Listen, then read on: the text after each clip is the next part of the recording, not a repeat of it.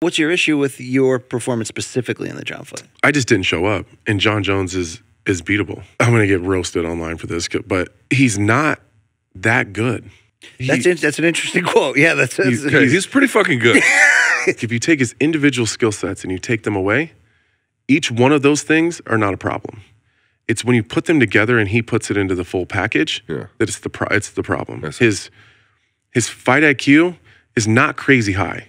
He's well coached and he does what he's told very, very well, and that's a credit to him. Well, yeah, isn't there something a little bit good to say about that? The coach, I'm not saying like the coach it's a negative. and the fighter are listening to one another. Yeah, I don't think it's a negative, but it's. I mean, in his chin and willpower and he's a dog. Recuperative ability. He's a dog. He's a 10 out of a 10. It's not the individual skill set that he has. It's the way that he puts it together. It's his range and his distance management. He is a dog. He's got a lot of physical gifts that he uses very well.